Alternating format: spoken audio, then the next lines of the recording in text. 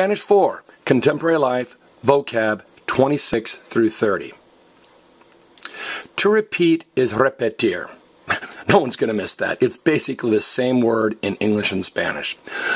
Now, I want you to notice, one of a kind is irrepetible. Irrepetible literally means it cannot be repeated. That was a one-of-a-kind event or a one-of-a-kind accomplishment. Now, ir means not, and we kind of know this. Everybody say responsible, responsible. What's the difference of being responsible? Being irresponsible. So if repetir is to repeat, irrepetible is it cannot be repeated or it's one of a kind. Now, we know that cocinero is to cook. Everybody say cook, cook. The cook is in the kitchen. Cocinero is to cook, and cocina is kitchen. Well, ero means a person who in an entry-level skill. Like mesero is a waiter, someone who brings food to the table. It's an entry-level skill. Or what's another good one? Niñero is a babysitter, someone who takes care of little kids. It's a entry-level skill. So anytime you see ero as a suffix, it means a person who entry-level skill. So a cocinero is a person that cooks. Obviously, if you want to be a cook at a fast food restaurant, it doesn't take years of college and training to do that.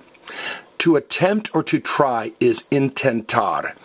It wasn't my intention to try to cut you off, or I wasn't trying to upset you, okay? Now, you're a Boy Scout, and you bring all of your gear, and it looks like it's going to rain, so you put all of your gear into the tent. And your Scout master says, get into the tent.